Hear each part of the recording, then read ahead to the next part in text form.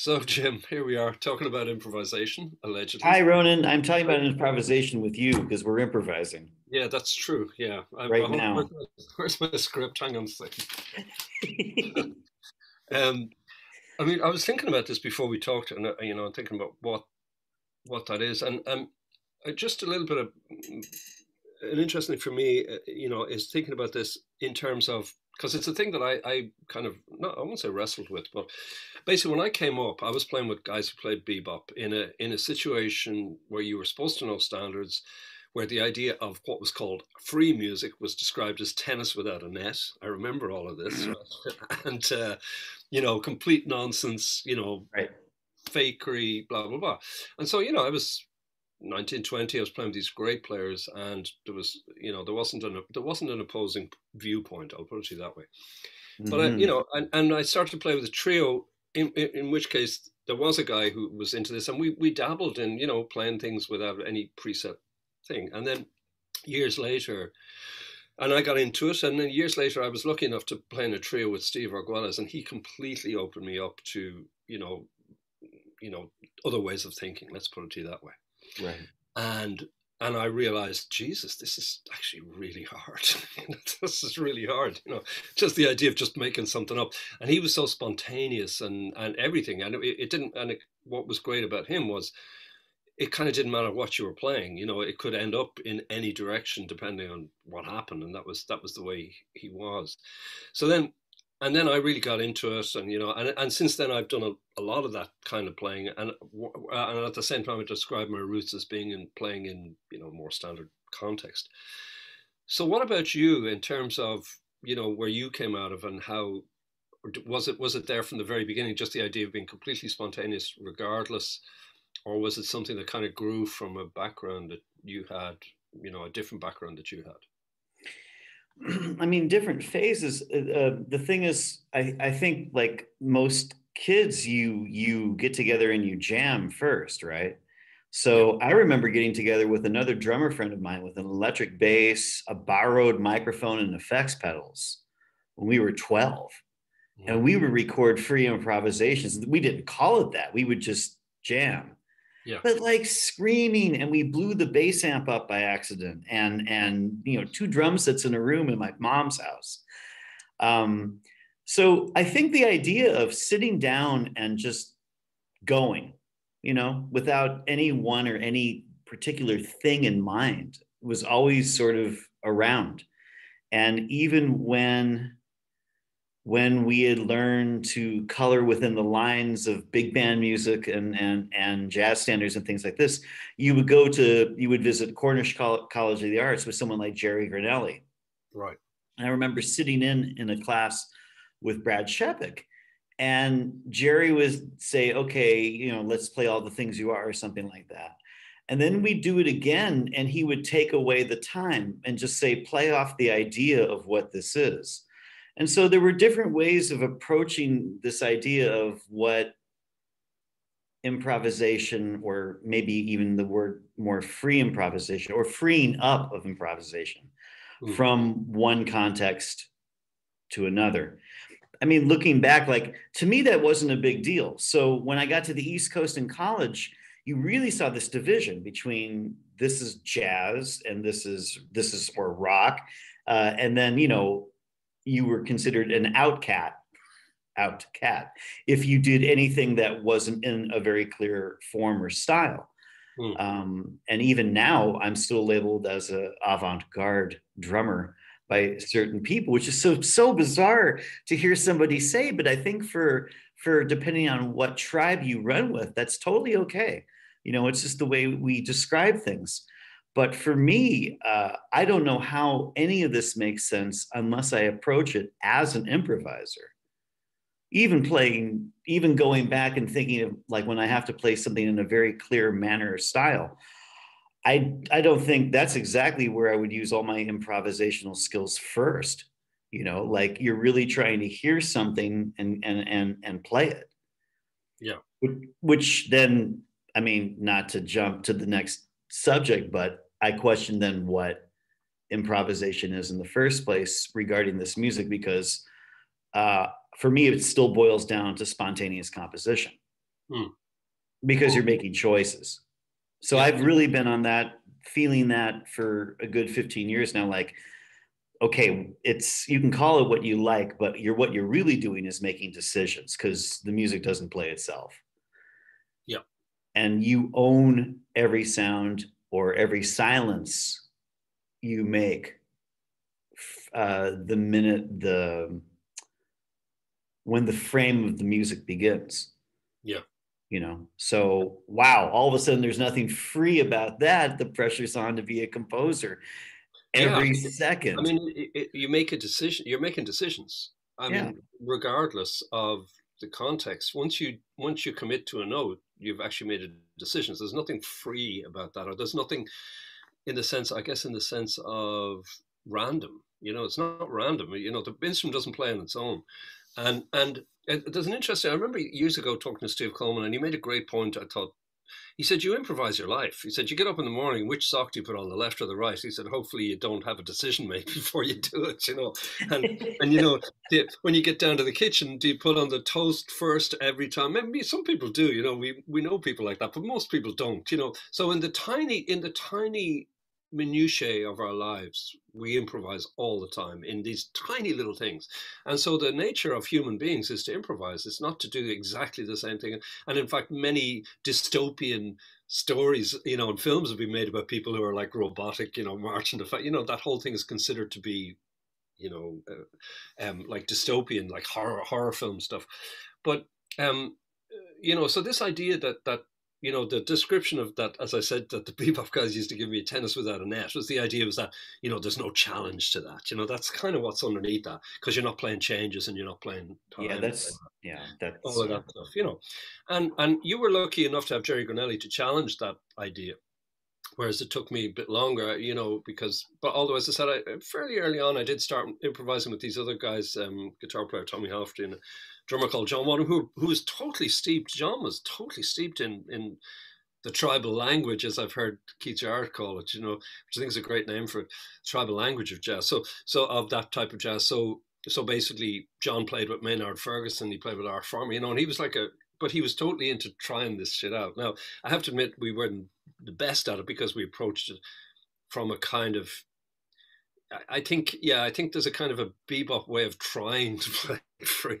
It's like you're trying to make shit happen in a kind of organized way, which is not really the thing. And it was only, as I said, for me, it's really only when I got with Steve and I watched him every night and he forced me to, the way I just realized after a while, this guy has no plan. Like when he starts to play, he has no plan. And from then on, I really got into it then. And of course, and of course, working with, going to Banff and seeing Dave Holland do his thing, and that kind of thing. So I woke up to it a bit. But yeah, I think the idea of this idea is an interesting one, the tribal language idea, right? So because how much is improvised and how much is not improvised, and does it matter? That's to me is a kind of a question that later on I started thinking about. So you hear guys, and they're unbelievable at playing changes, right? But you kind of know they have what Lee Konitz calls a lot of stuff, and he didn't use the word stuff as a compliment. He has a lot of stuff. That was not. mm-hmm. Having read Lee's biography, the interviewed book, I don't know if you know it, it's fantastic, but he talks about that a lot. Stuff. So when a guy who has a lot of stuff, how much is he improvising, or does it matter? Is he speaking a tribal language, as Keith Jarrett says, then he's telling the stories of that tribal language. Do you know what I mean? It's like, burning swing, overchanges. The guy's got great swinging phrasing, but you could honestly say there's probably not, the percentage of personal language in that where it's not somebody else's filtered through this guy is probably very small. So in that case, are they improvising? That's the question. Right. And obviously, when you're talking about something that makes a known tribal language or style, the question then is, when you're speaking this language, you're speaking English, how much are you improvising? Blah, blah. Yeah. You know what I mean? Like, it's like, are we always what percentage of it that we're actually, so like I'm working on a project with some young guys in Berlin, and we're starting from that very fast swing sort of tribal language. The question and is really like, once you start there, where does it go? And what and how do you insert yourself in this sound? And that's the challenge. Like, okay, so the reason why we're doing this is that these cats are young and burning. You know, they have this energy and this curiosity and skill set. And I'm coming at it from a place like, I've already been here more than once, but this is interesting right now because I need a challenge. I need what this physically demands of me, and I need to psychologically put myself in this arena and make a game in a way. Hmm. And only when you're there, and we had our first gig already last summer. And as soon as I got on stage and we started this, like something we just screamed out like, okay, this is so dumb. This is like so wrong. So what Why makes is it, that? Why do huh? you, why do you think that is? Because you end up playing at an idea. Okay. It's like, remember, a tribal language also might imply you reading from a script. Yeah. You know, here's the way the fast swing goes, and it goes really well like this. And so you start reading the script and you're like, this is so stupid. I've read this 1,000 times and this is not me. So Hmm. how do you make it us? You know, how do we? And that instinctually, the answer was to really like drop all the plans we had. And I mean, and I refuse to even make a cue for the rest of the gig. And we literally morphed the rest of the, and then it had that feeling like it was living. And every Hmm. decision that was made with language was spontaneous. Right. Like it didn't have to go to any particular place. Yeah. Now, that sounds maybe not so different or maybe subtle, but I think that's what we're talking about when we're dealing with tribal language. Like you say, how much is it really improvisation? Well, this is why I think a certain sound or a language doesn't go out of style in that way. Like there's always, you can take up any language and find your way with it. Right. You know, and it's and I think what's interesting is then how each person or band interprets or creates or uses whatever part of this language that is there. You know, Right. it's really more like poetry. Yeah. If language is, you know, if a treatise is very literal wording, what's a poem exactly? It uses the vocabulary and creates an impressionistic Hmm. result. So then you could really question, is it this style? Is it this tribal language? Not really, but it's coming out of it or it's influenced by. So I don't know what this band will do yet, except we're starting with this language. Hmm. So we'll and including Steve's language as well, including shape and really all that really implies is shape, Hmm. Yeah. That's shape and maybe a bit of pocket. yeah. Well, yeah, with Steve, it's definitely got a bit of pocket. That's for sure. Yeah, because I read a book that really made me think a lot about 5 or 6 years ago called I think it's called The Music Instinct, and it's by a guy called Philip Ball, who's a he's a writer on and I think he's an academic as well. But basically, he's talking about the human impulse to create music, and he looks at rhythm, harmony, melody, and all over the world, not in any style. But he talks also about evolution, the idea of a lot of things that are common in music are due to evolutionary reasons. It's really interesting, and it's very interesting. But one of the points he makes is that, and he said, wide intervals will never be popular. This is a really fascinating one, right? So Wow. I think we found that out. I think we have found that out. And Why? Okay, well, popular. he talks about predictability as being the ability to predict as being hugely important to human evolution and being one of the reasons why we dominate the world, because building technology is based on the idea of predicting. If I do this, therefore that. And he takes that back to the like prehistoric times and how this would have worked in hunting, the ability to predict where the animal is going to go, and you'd send Fred down there with the net, whereas when a dog chases a rabbit, but a rabbit runs behind a tree, the dog goes, it's disappeared. It's a miracle. They can't predict, they can't figure it out. And babies can't. This is a thing that they evolve as they get a little bit older. That's why you can play that stupid game with this very small child of hiding behind a towel and go peep, and they roar, laughing, and you do because as far as right, because they're because gone. Now they're you've back. just holy shit! What again? Oh my god! So he makes the point that predictability is and the idea of context is a huge part of human evolution. So he also mentions, he brings in animals again, like a dog has very little appreciation for a sunset, for example. Dogs don't look at a sunset and go, holy shit, that's amazing, because they can't do context like that. So they don't, the whole thing of looking at a landscape and the beauty of it is you see how the sun and that comes there, and and he makes the point that the human brain is contextualizing every second. It's like RoboCop or something. It's doing this thing. You're watching, your peripheral vision or taking in stuff that's around you. You can't help it. It just goes on all the time. Right. So he gets to the point that one of the things that humans like because of this evolution is predictability, which is why, and he goes into pop songs and he says, he asks you to check them out yourself. Vast majority of them say will not have a wider interval than a sixth, and usually they step up to the sixth by scale steps.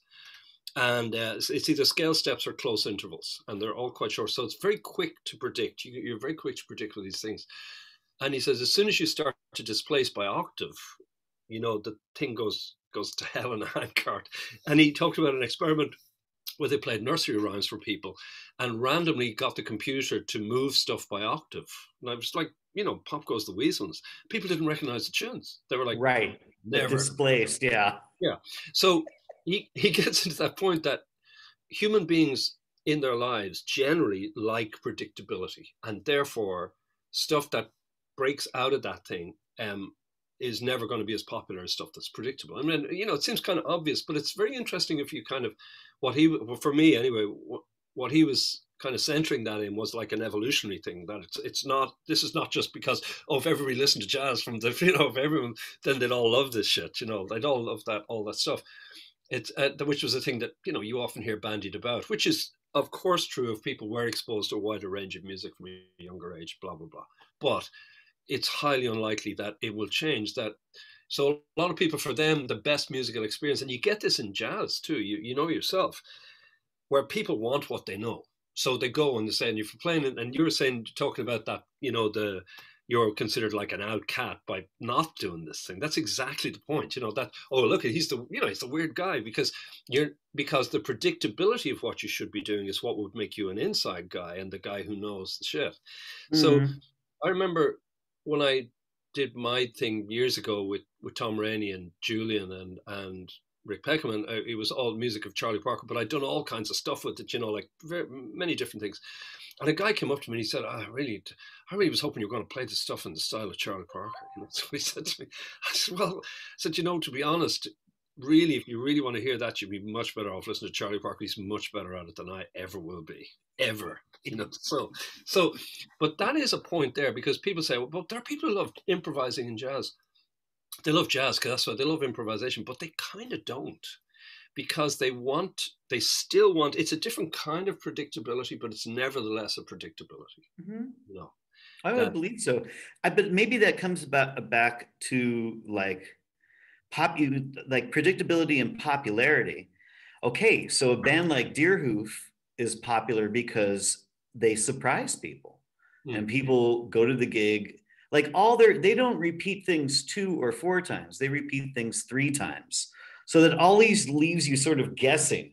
They kind of have this commercial approach to things where they'll have a musical fragment that's repeated like a hook, but after 2 times they'll do it 3 times. So there's an expectation for a 4th, but that's thwarted because it's only 3 times. They go to the next hook. And that's sort of, I don't know how I've heard Greg talk about that a little bit. But that's half the fun of listening to a band like this, is that you don't know what's going to happen. And you see the audience respond to shifts and changes. Let me just ask you about that. Sorry to interrupt, but there's always going to be people who will respond positively to that, right? Obviously, you're one of them because yes. And you're in that field, right? And so am I. But can something like that, I guess we can't answer this, of course. It's kind of a stupid question, we're going to ask it anyway.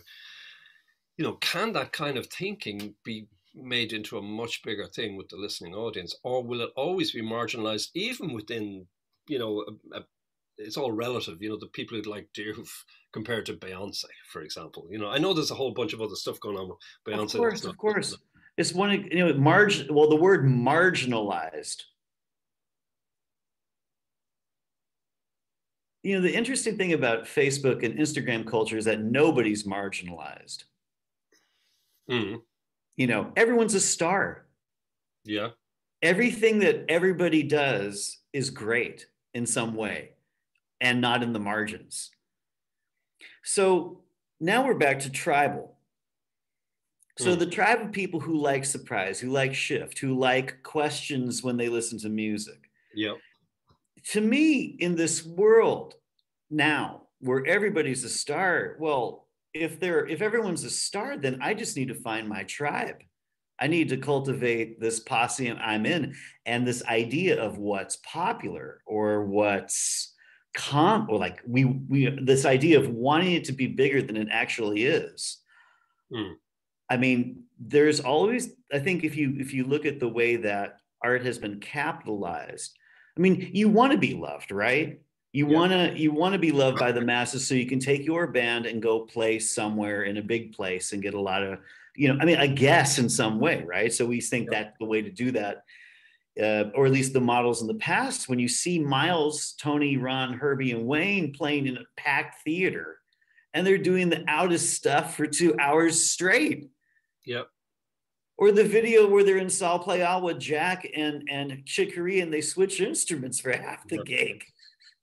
Okay, things were different. The world had a little bit more open mind about these things, and now let's say for whatever reasons it's closed, and now it's even splintered into everyone's a unique entity in their own mind on their whatever outlet that is. I mean, more than ever, it's tribal. And I've kind of given up on the idea that this is going to become more popular. Yeah, me too. And at the same time, then it's important to grow your connections with people that feel like you or like what you might like. And maybe it takes a little more time for that posse to connect. But as much as you could scorn social media, it's pretty incredible that musicians in Berlin, young players who love the work of, say, Matt Mitchell in Brooklyn, have never met Matt. Matt sends them his scores and things like this. So now you've got this cross-world community that doesn't even physically know each other, but they admire each other's work. You know, they're influenced by what each other are doing, and now the tribe grows in this way, connecting with the guys from Australia that didn't travel in 2005. But now everyone knows who they are through Facebook and Instagram. This is interesting to me. And I know this is far away from maybe what we're talking about, but I'm improvising this conversation here with you. Well, it's not really that far away, because it's the context within which this kind of music that we're probably talking about, in some, even if we're not directly talking about it, it takes place. You know, the audience and the musicians are, as you say, they are a certain tribe, and they are people who, I mean, you get this in what I found interesting thinking about this book and about what he was saying about predictability. I suddenly realized, actually, do you know what? Most people are like that about everything. They eat the same food. They go, you know, they go to the same place every year for a holiday. There's a comfort to human nature. There is a comfort in predictability that is not a kind of thing that, for most things anyway, that I would ascribe to. You know, I like to go to a different place. I like to eat different food. I like to play different music, and I love to be surprised, especially in art. You know, whatever. Sure, we take it where we want it. I like ritual. Yeah, I'm really comfortable with that, but not in my music. Right. Not even in my practice abilities. And what is interesting to me, to go back to let's say the jazz guys playing standards, and you know, the tribal language, and how much of that language are you speaking? There's another possible side to that, which is the story. So you know, if you took in Ireland, they had the Shanaki in Africa, they've had the griot. They have these guys who tell the same story basically all the time, right? The same story. Everybody knows that story, and they still want to hear the guy tell them the story. And how the guy tells the story. Not that he changes or she changes the story, but the way they tell it, right, is hugely important to the listeners. And famous Shanakis in Ireland, they made a good. That's what they used to do. They were storytellers, and they basically went around. They'd come to someone's house, and they would stay in the house in the village, and the villagers would come into the house, and he'd tell the stories based on the myths and legends of Irish mythology. And the better they were at doing this, the more food they got and the more houses they could stay in. That was basically their gig. That's all they did. Same as the griots kept the stories of African, especially having the slave trade and all that stuff. They were the people who managed to keep those stories together. So I was thinking about that recently because I'm for my sins, I'm doing a PhD and I was reading. Yeah, sorry. I was reading quite a lot about African music, West African music, and there was a lot of stuff about that, very different ways of thinking. And one of them was around the griots. And then I'm starting thinking, a great player who really plays great swing feel, can really play change and has a great rhythm section and goes up and plays something totally non-original based on that, right? Can that I started to go, maybe they're just telling those stories. That's what it is. We know the story before he starts. He tells it so great that it has value for that reason only. It's not that he has become because I think what we're talking about is taking our language in the context of that general tribal language and then completely being ourselves within the context where anything can happen, hopefully using that language. And I'm wondering, is there another type of thing here where the improvisation is not actually that big, to be honest? It's a quotient, if we call it that, of what can happen from night to night is actually quite small. Right.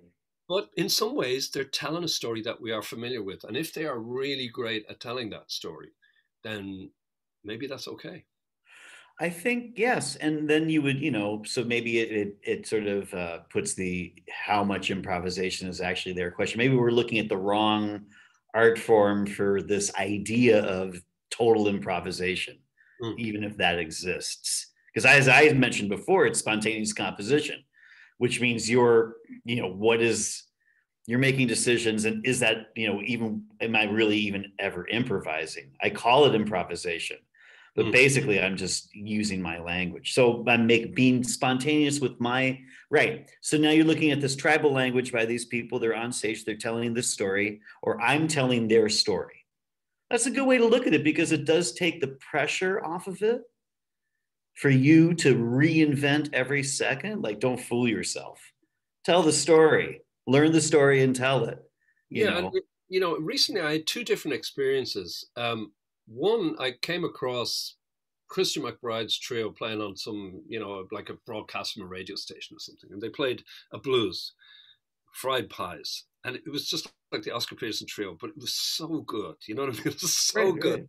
It was so swinging. There wasn't one new thing in it, not one.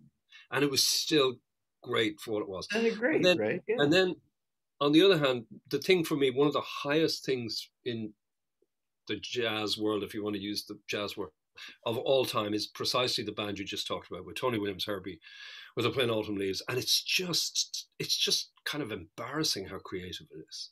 Like the way they take that story and they twist it and turn it, and it's still that story, but it's like, it's kind of mutates into something else every time they play it.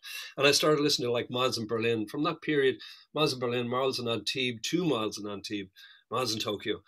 And what they do with those things is extraordinary. So this was both within the same week. And it was really, because I was thinking about we were going to have this conversation. I was really thinking about that, like, I can't say that Christopher McBride's guys are not improvising, because they are, but on the other hand, it's not this, and at the same time, these guys are playing rhythm changes, these guys are playing a blues, and they're both playing 4/4 swing, but it's not the same thing. No, it's radically different in approach as well as execution. True. And I you would think then there'd be all this room for everyone to do all these things. you Yeah, know. you would, wouldn't you? um what I just to mention the Miles thing, you know, what and as I'm looking at bands I've been in that have been around for 25 years now, you know, that band did not exist for very long. No. When you look at those dates, especially like the time, I mean, besides all the albums they were doing in between that band doing live shows, we're talking a period of 3 years. Yeah.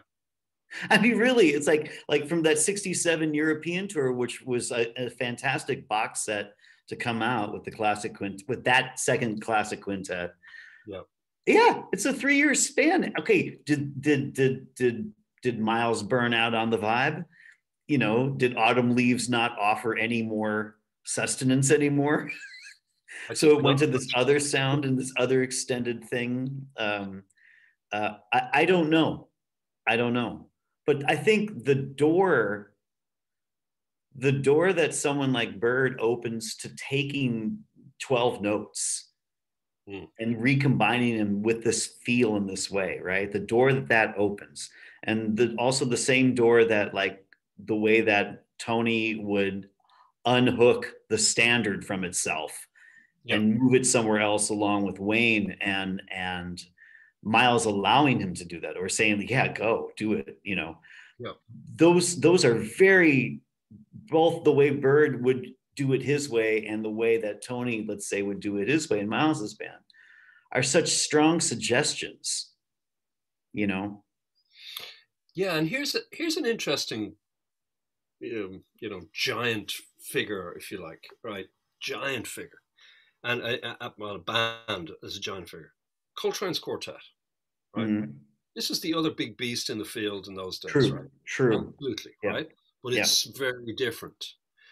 You have Train, of course. He was a worker out of stuff. There's no question. You can hear it. The way he methodically works his way through stuff. But he's definitely improvising. He's trying out shit and he's taking chances now.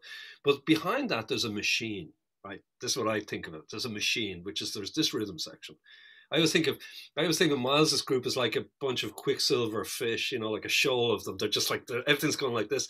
And I think Coltrane is like, there's, when you used to study, well, not study, but we used to learn about, in geography, we used to learn about how icebergs carved the valleys and the mountains, right? That's how it happened. I always think that's the Coltrane rhythm section. They're like a giant, they just go. And it's like, it is improvising, of course it is, but they're telling their story. They're telling this particular story over and over again. So it's deeper and deeper. So it's an interesting one, because they are contemporaries of that group. They are completely some of the greatest improvisers on all their instruments of all time. But at the same time, it's a completely different approach to what Miles was doing, which was all this thing where, basically it could be radically different. It wasn't really radically different night to night with Coltrane's band. You hear, right. and also if you listen, it's gentler in 1960 and 61, and then if you listen to live recordings by 62, 63, and when you get to transition, it's taken on, it's worked out in the gym quite a bit. Or the energy that you hear at Slugs, or at the 5-spot, whatever it was, 5-spot. Wow. And I watched again the famous Belgium gig where Elvin and they're steaming. It's so cold, that video.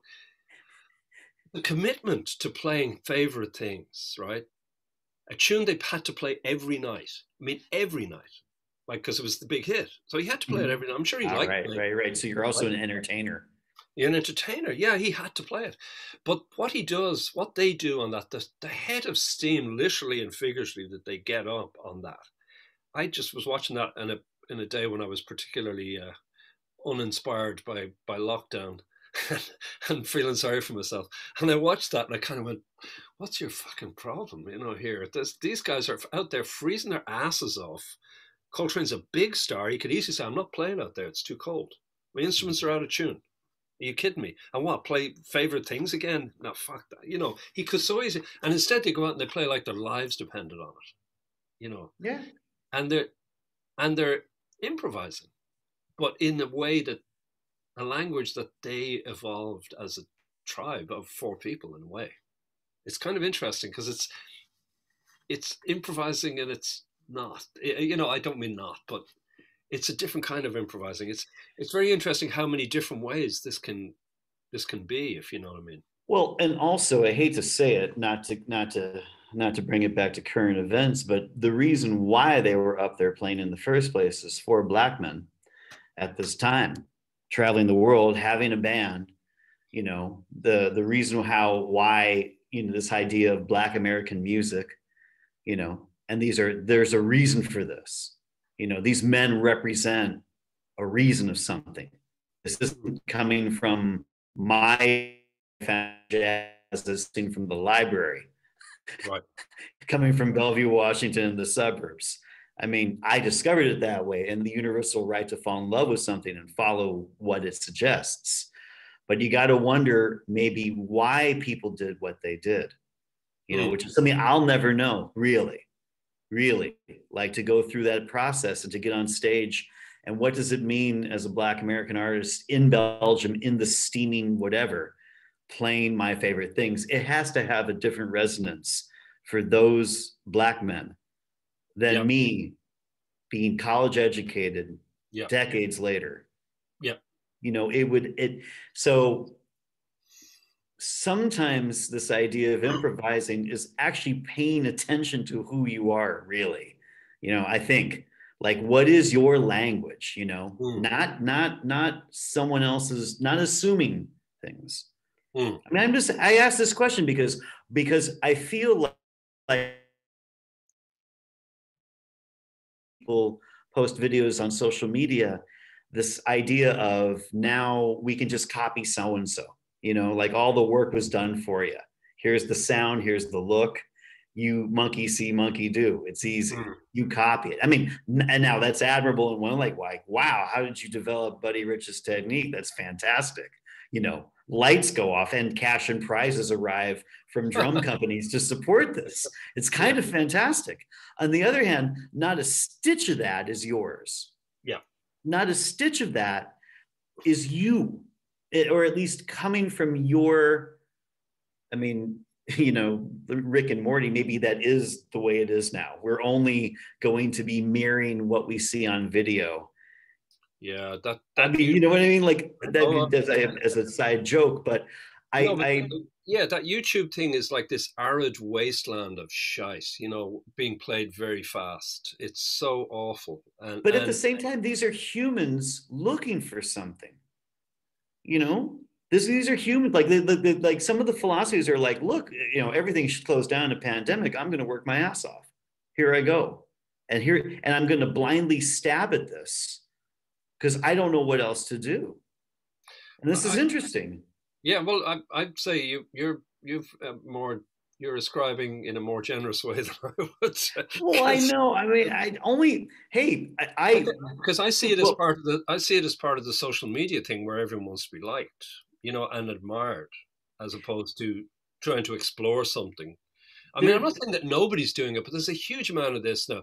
Oh, now here's Clifford Brown solo and Cherokee on kazoo.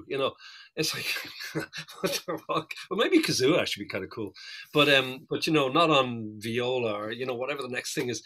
It's so arid, kind of, and again, in a way, I'm interested to say not one note of that is theirs. Here's an interesting one: is the idea of classical music, because I was listening to an interview with a really great classical pianist the other day, and saying, about how what was great about music is how these pieces could be radically different from night to night. And I'm sitting there going, no, they can't. Absolutely not. You can play them a little bit louder in that passage than that guy did, and maybe a little bit faster, but that's it. You're not. But when they play the music, they're still great ones. They make you believe that they wrote that shit. You know what I mean? They really do. They make you do. But having said that, I kind of constantly go between the utmost admiration for classical musicians to kind of going, well, that's that's your shit, actually. I don't care. That's what? None of that stuff is yours. Just like jazz, right? Yeah, but maybe at least in jazz you have a decision to play D before C rather than always C before D. Right? I would say this is an interesting subtlety. The thing is, I would be, huh? It's a small distinction, but actually a huge one too. It's a huge one, but in the same way, do I have the right to get on stage and play, these things? Like what?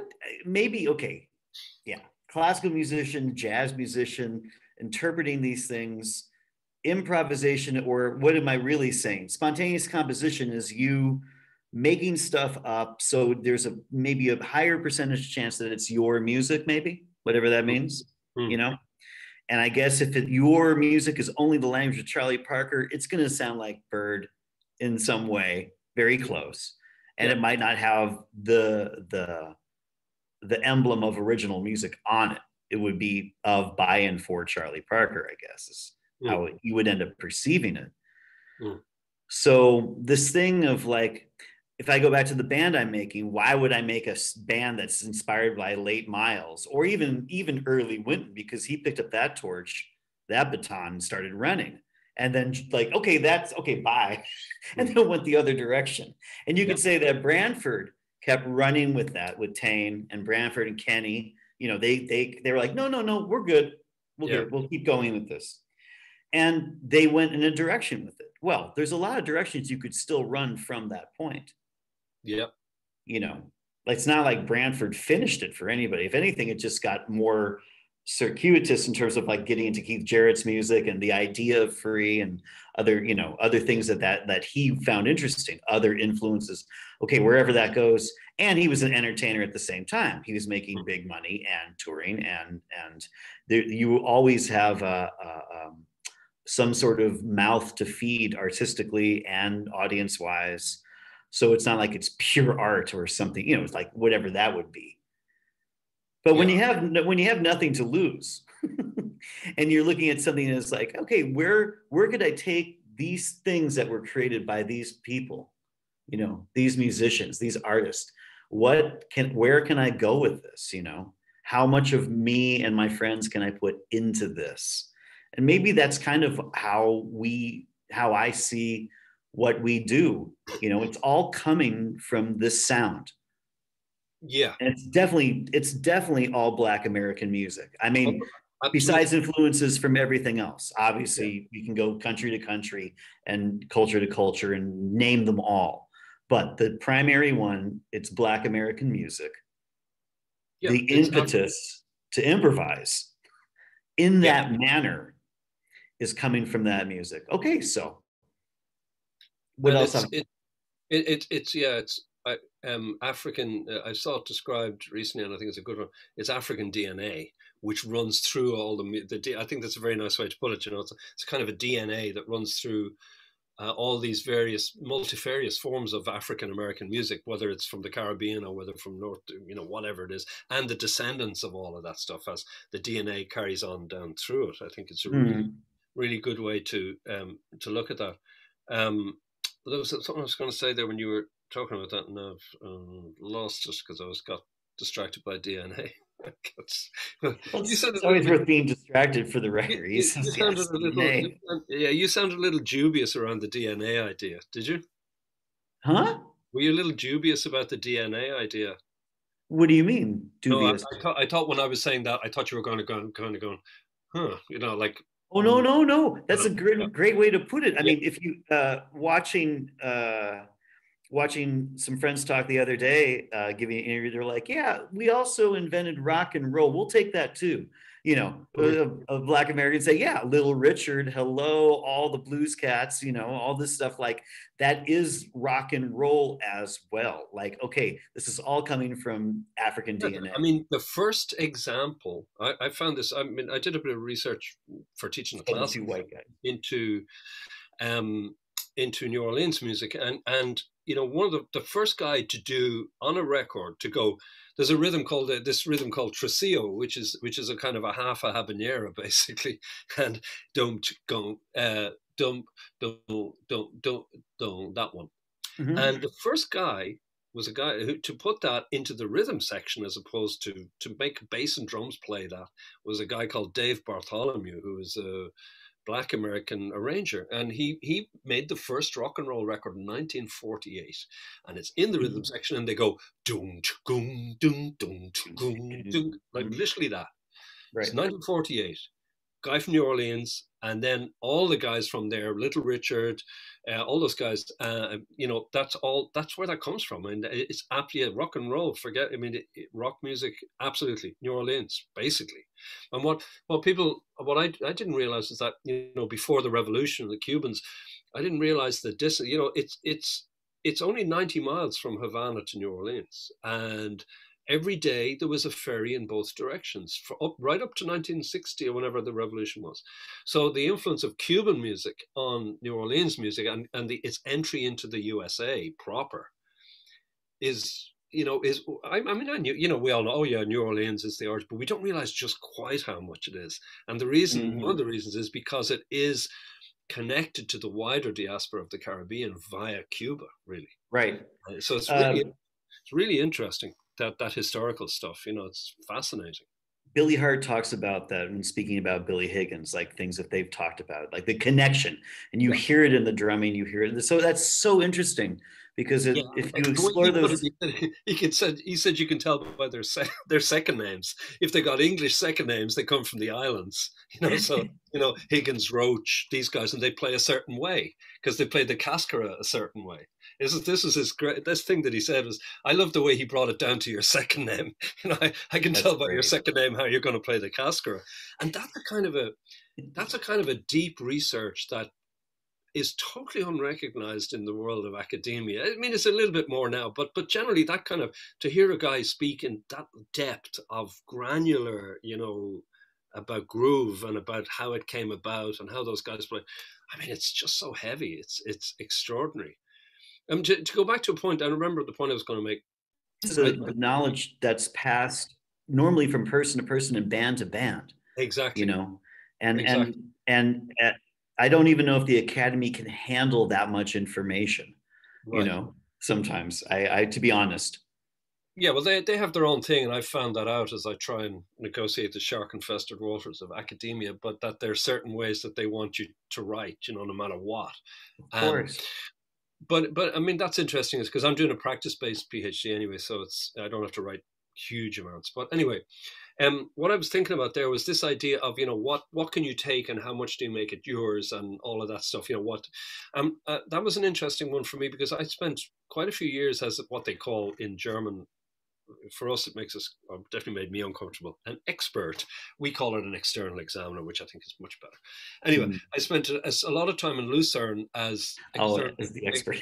Yeah, as an expert, as an external examiner. And I watched all masters concerts for 14 years. I must have seen 300 or 400 concerts of young musicians, mostly very good young musicians, and because it's Lucerne, which is a very, I'm sure you've been there, it's a very open kind of place, so there was all kinds of stuff. And so I'd have to try and sometimes, and you had to give feedback to the guys immediately after the gig, and it was very tough for them too. I thought it was nice in some ways, but also kind of rough. You're finished the gig, asking those three guys sitting behind the table, telling you suck or not, as the case may be.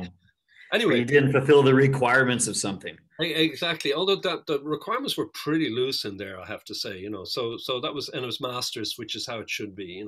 Right. But anyway, occasionally, of course, I would come across people who really just sounded or tried to sound like other people. It was so clear. It was so you're trying to sound like your heroes, absolutely to them.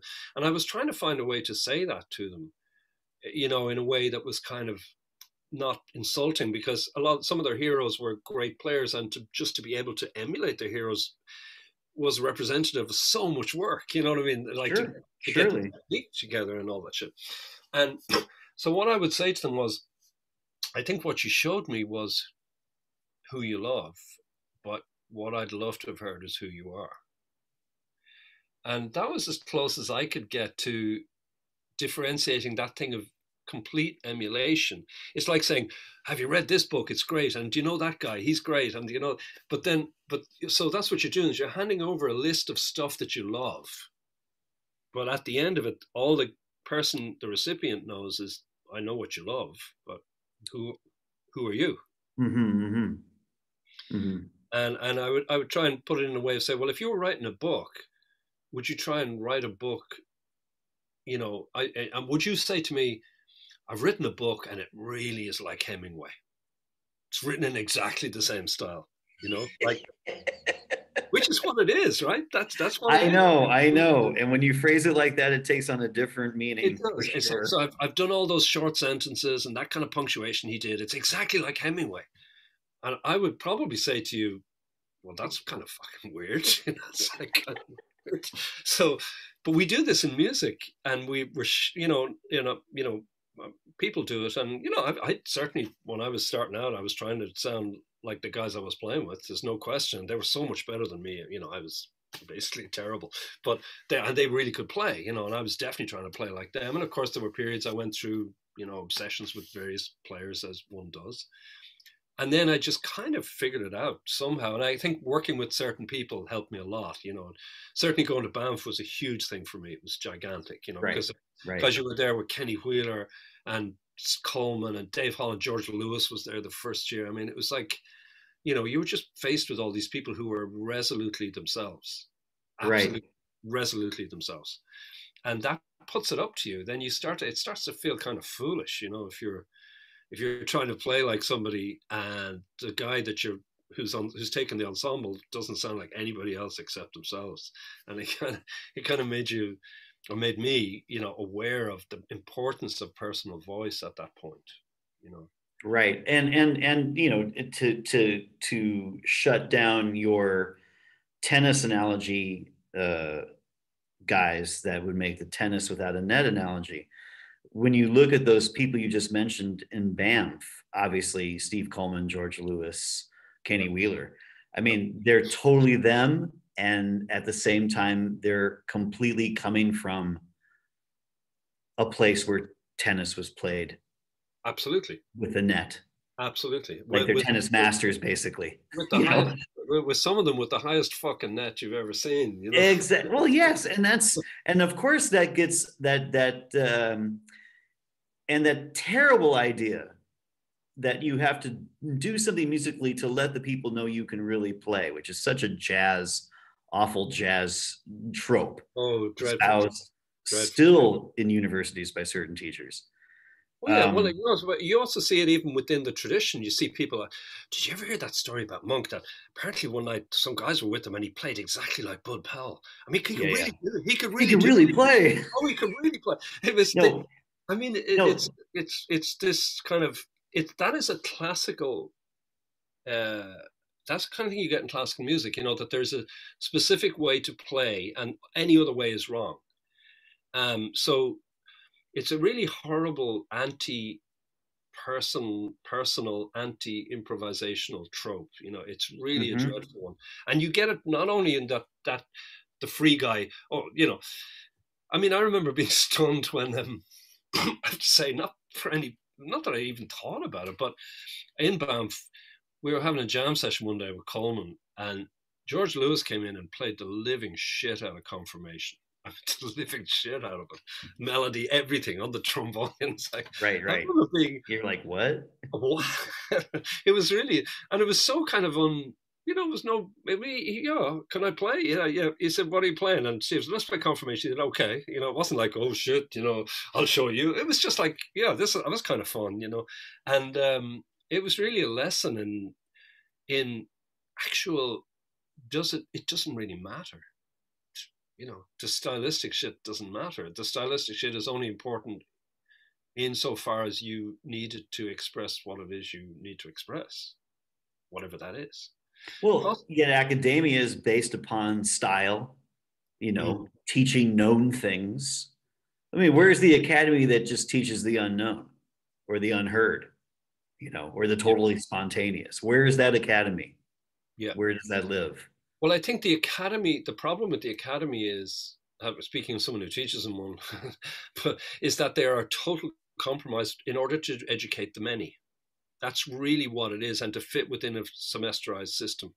So you basically say you need to know X information in Y amount of weeks. And at Yeah, the end of Y amount of weeks, we will check to see if you know that information. right, exactly. Right? This would explain the standards laws at jazz Exactly. colleges because they Exactly. have no other way to judge them. Exactly. And to see if they develop craft or whatever it is. I mean, the ideal way to learn is in small, either one-on-one with someone who's a guru, basically like an Indian Right, style, And you go to them and they say to you, here's some information, go away and come back when you're comfortable with that information and let's have a look at it again. That's the best way. Because this guy, I mean, I know this from my own students. That guy is really good at composition, but his time is kind of squirrely. That guy plays incredible, but he can't figure out harmony from a hole in the wall. You know what I mean? People can be very talented musically, but the way they're talented musically can be radically different from one person to another. Some guys have great organizational minds, other guys have got, they're just totally spontaneous. Other guys got ridiculous time for no reason other than they have. Mm-hmm. It's not like they're like the kids who run faster than the other kids at the under 400-meter dash. You know what I mean? There's no reason. They're not in training. Their DNA makes them do that. But unfortunately, the academy says, well, you're all the same, and you should all know the same information in the same number of times. So it is a compromise that allows large numbers of people access to information. That's the best I can say for it. And within that context, hopefully they will meet teachers who are genuinely inspiring to them and help. And of course, they'll meet their fellow students, which is the most important thing of all. They're in a community for 4 years. And I think the value of that community becomes more and more strong as it kind of gets harder and harder to have that community outside. Oh, I believe in the academic structure. The academy, let's say that, not academic, academy. Yes, this is actually could be the best years of their artistic lives, perhaps now, in the right academy with the right people and the right students, and this combination and this creativity and this fusion of all these things. And then because the real work, outside of maybe this experience. Yeah, I mean, this idea of playing for your. Yeah, I mean, I know a lot of the guys that you work with, or you're not a lot of the guys, but a lot of your contemporaries, like, you met them in school, right? I mean, those like Crete and those guys. Sure. And that story is replicated thousands of times all over the world in the jazz community. Lionel Loeke's group's the most common, the most obvious example now, of a big name guy. His guys were the guys he met in Berkeley. He's got a, Swedish bass player and a Hungarian drummer and a guy from Benin. In a way, they're almost like an example of what can happen, meet the right guys and you develop your community often from the 4 intense years you spend in that environment. And often it's a shock to them when they leave. They can't wait to get out, but when they get out, it's kind of like, nobody actually cares whether I practice except me now. It's like, because that's the thing, I yesterday in our school, I convened a meeting of not the entire, but anybody who wants to come up, the teaching staff and the students, because it's so difficult now. People are, feeling very separate and all that. And I thought it'd be great for us just to hang out for an hour and a half and just talk about stuff, just hang and just say, how you feeling, and it was really interesting. A couple of the teachers said to the students, you don't know how lucky you are having assessments coming up, because it gives you something to work towards. And they're all saying, we've got nothing to work towards. We've got no gigs. We've got no nothing. It's so hard. It's so hard to be motivated under those circumstances. And so I think for some students, even though the teachers, might seem like a pain in the ass to them, and he's going to give me shit if I don't practice that. Somehow when they leave the school, they often go, actually, nobody cares. I've said that a couple of times to guys, you do need to understand this. Once you leave school, almost nobody will ever care if you take that saxophone out of its case ever again, except you. So you need to think about that. That's kind of brutal, but it's kind of true, actually true, as Reiner Temple, who I'm working with here with the big band please say hello. I will, for sure. Yeah. We were talking about the need of the academy and all this stuff, because I was wondering if maybe now in pandemic times, and there's so many jazz schools in Germany, even though Reiner kind of set me straight with the population of Germany and the need for that many schools compared to, say, like the population of America and how many schools are there. Like, it's interesting. 24 jazz schools in Germany is still an okay number for 90 million people. Yeah. That's like, whoa, all right. Yeah. I understand the numbers now. The thing is, I I always was afraid that after they sort of did that poll in Germany about what does a jazz musician earn, this Mm, was a couple of years ago. Did you hear about that? They sort of did a no, survey no. about how what a jazz musician's career is and how much they make and all these things. And it basically really what it was to go to the artistic community in a place like Berlin and go, we know you need help. Here's some more help. Right. Versus in America where it would be more like, okay, you're not producing money, we'll shut you down. Yeah. Okay. Yeah. So the American here is still getting used to being in Europe. It's a very different Yeah. mindset. Yeah. But Reiner was mentioning the universities to my point. Because it's science. Music education is like science. It's Mm, something you study, and it's good for humanity. It's good to have. It doesn't mean you have to do it when you leave. It's yeah. information. It's just like any other study of something. And he used the word science. I don't know if that translates into English the same way, Well, but but it probably does because a very interesting thing that you make that point because I read this book recently. I don't know if you know this. Ted Gioia. This writer mhm. who wrote it. He's written a book called "Music: A Subversive History," which is very interesting, and it's really a very different approach to the history of music, and he's making the point that musicians were always outsiders, and they gradually their history has always been that they've been outsiders who, once they make a reputation for themselves as outsiders, are incorporated and become insiders, right? And that the big thing. It's really fascinating. But one of the most interesting things he talks about is the fact that before Pythagoras and the idea of music as science, music was considered as magic.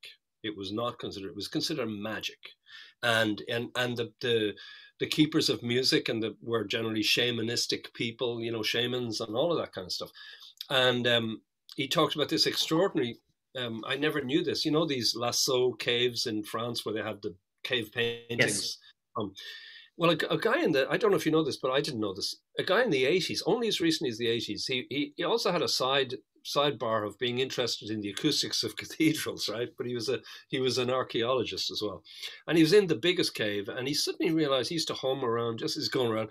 He suddenly realized that the acoustic in front of the paintings was the best in the whole cave, and the closer he got, the better the sound got. It was amazing. And so he started to think about this, and he went to all the other caves, and he found exactly the same thing in every cave, right? That wherever Wow. wherever the paintings are is the best sound. The reverberation is the best. So from this, they've come to realize that people probably came and sang at these paintings, to the paintings or at them or around Mhm. them. And every image that's on those, there's apparently only two kind of human beings represented in all of those paintings. They're all animals. And they're animals that these people hunted.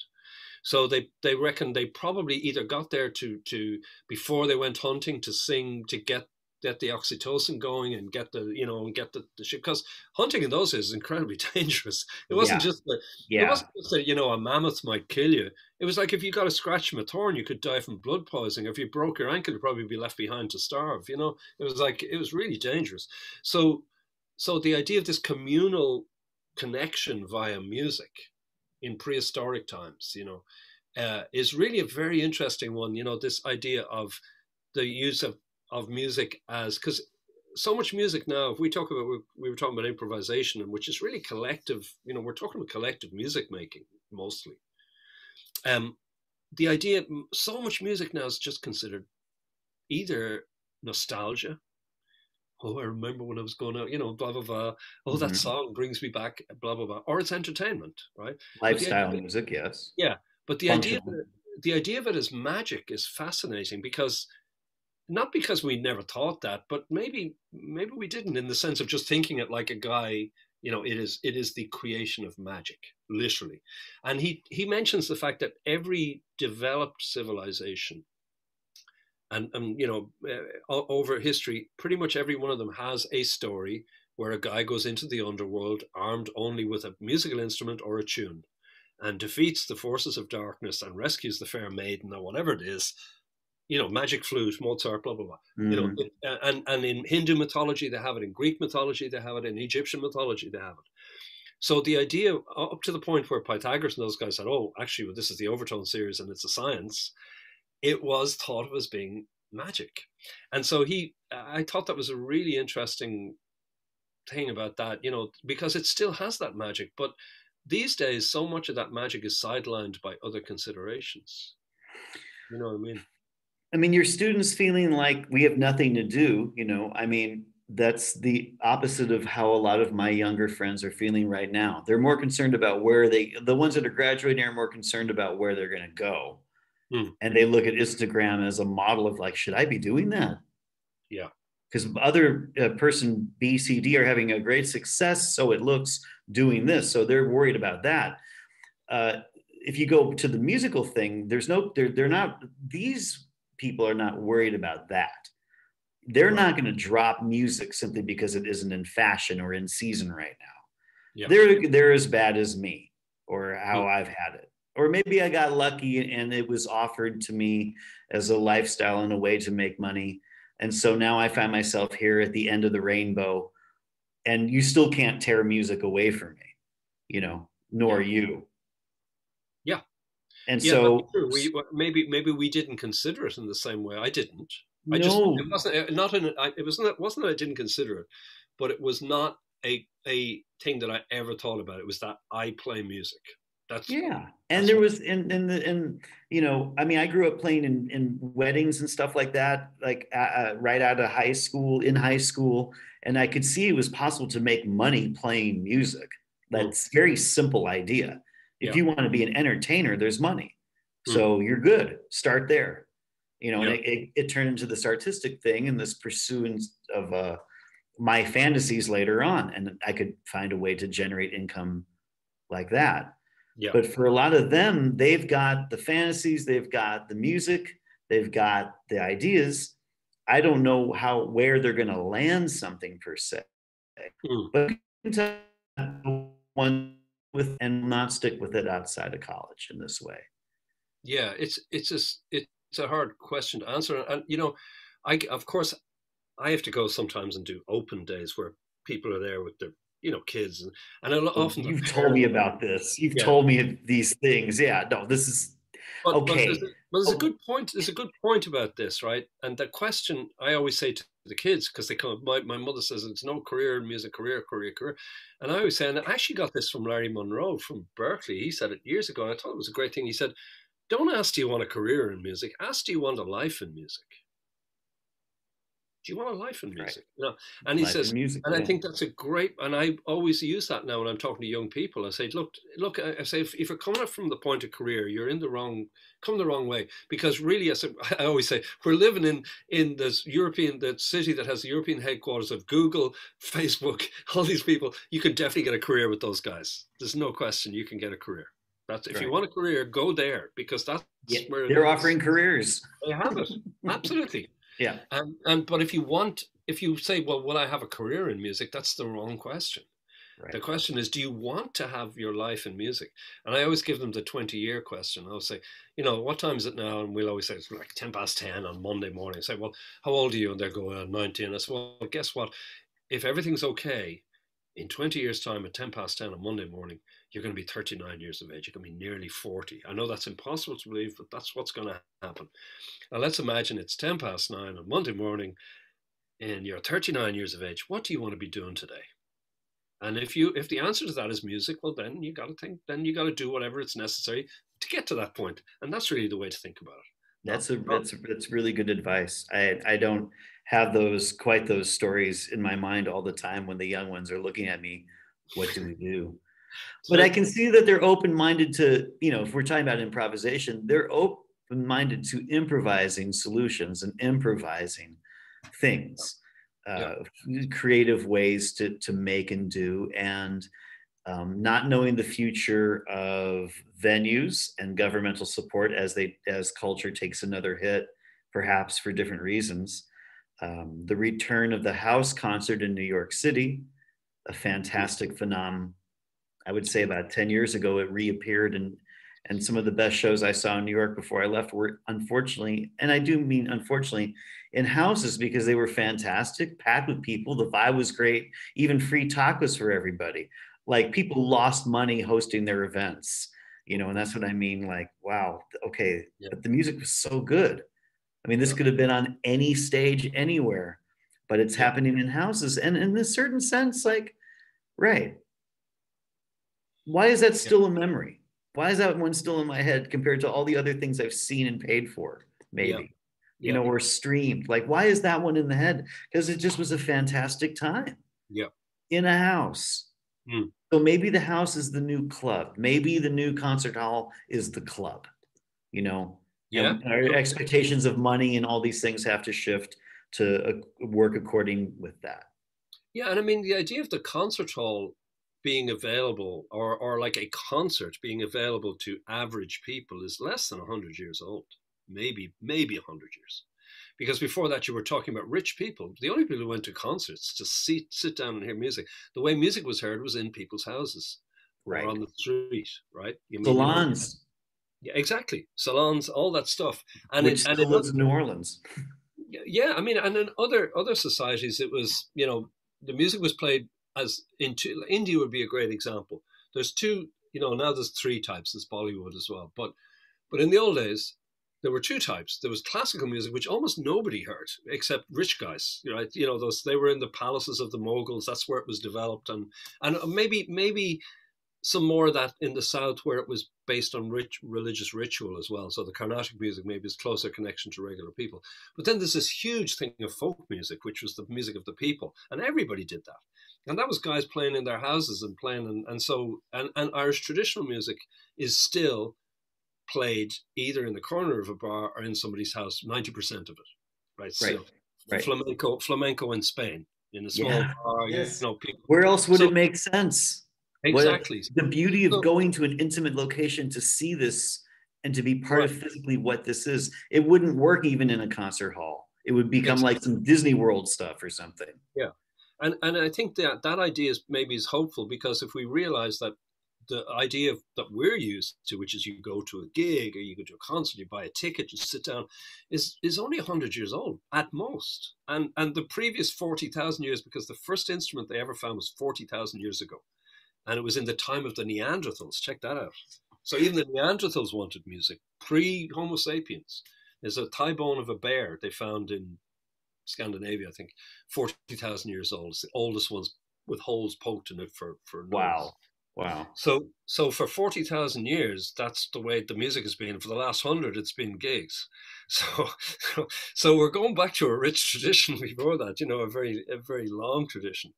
I guess, let me ask you one more thing, because I guess if we make this We too should huge. not destroy people's minds going I think that on. I feel, and I'd be interested to see what you feel about it, is what I noticed is that life, in because of technology and because of all of that, life has become, and the expectations that technology has placed on people in terms of how they look, who they are, what they do, that actually improvisation and the freedom to make decisions, especially for young people, has become tremendously circumscribed in the last 10 and 15 years.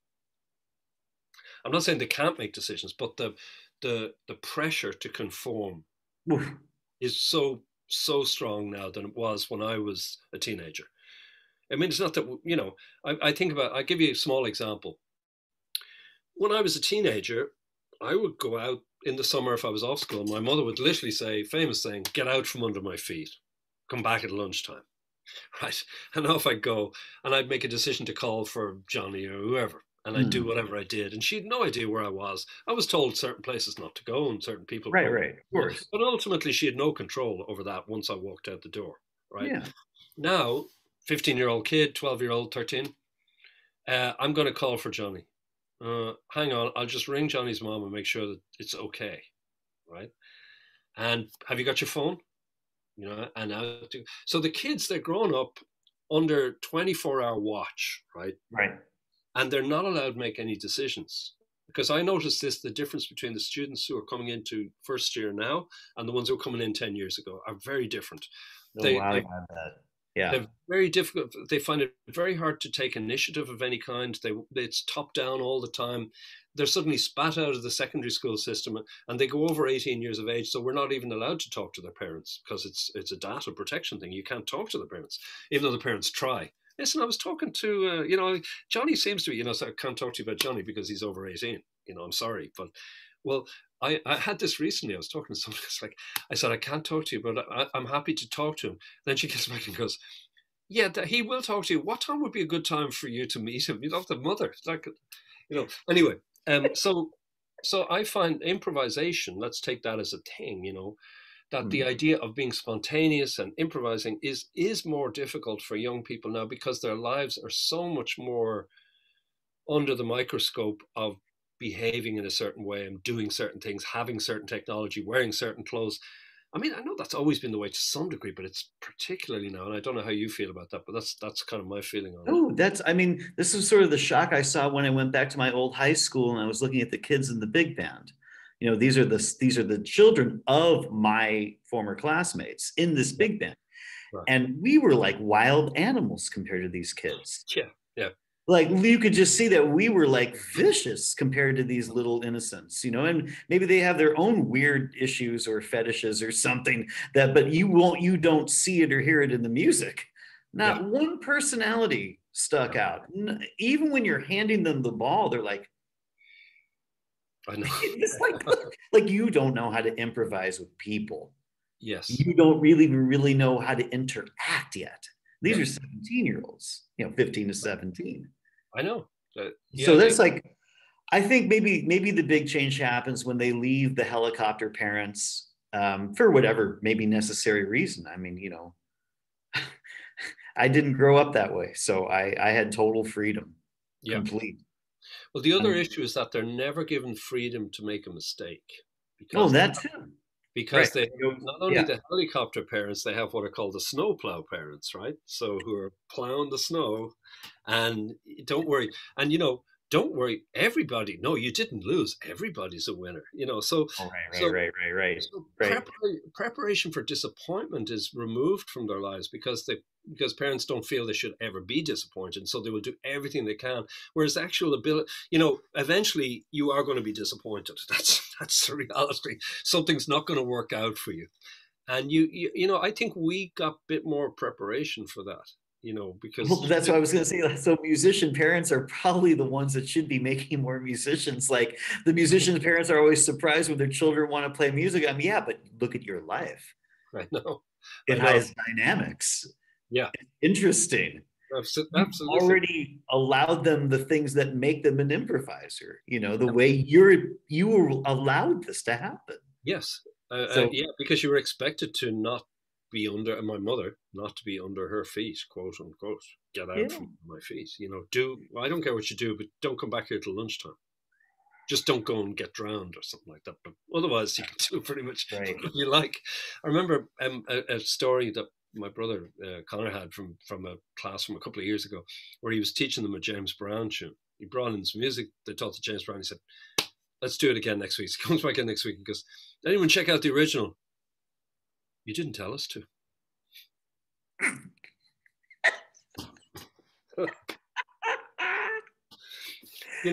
It's sad in a way, but I do think what we do in terms of improvising and just being personal, in a group of people improvising with each other is, and I know this sounds kind of grandiose, but I think it's more important than it's ever been. Oh, for sure. Absolutely. If we expand it like that, if we were talking about marginalized musics before and all those things, what we're really talking about is the unbelievable need for this kind of energy right now, everywhere, in everything we do. Yeah. I think that's a great note to finish on right there. But I'll just improvisation. Just stay where you are for a minute. I'll just undo the record so we can say what we really think. Nice chatting, Ronan. Yeah, you too. Just hang on. Great audience. Yes, and thank you, whoever's listened to this. Thank you for thank you for thank you dropping. And I'm just gonna stop this now. Just give me 1 second.